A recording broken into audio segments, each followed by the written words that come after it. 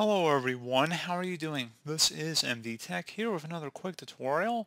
In today's tutorial, I'm going to show you guys how to resolve if your mouse cursor is disappearing when using the Google Chrome web browser. So this should hopefully be a pretty straightforward process, guys, and without further ado, let's go ahead and jump right into it.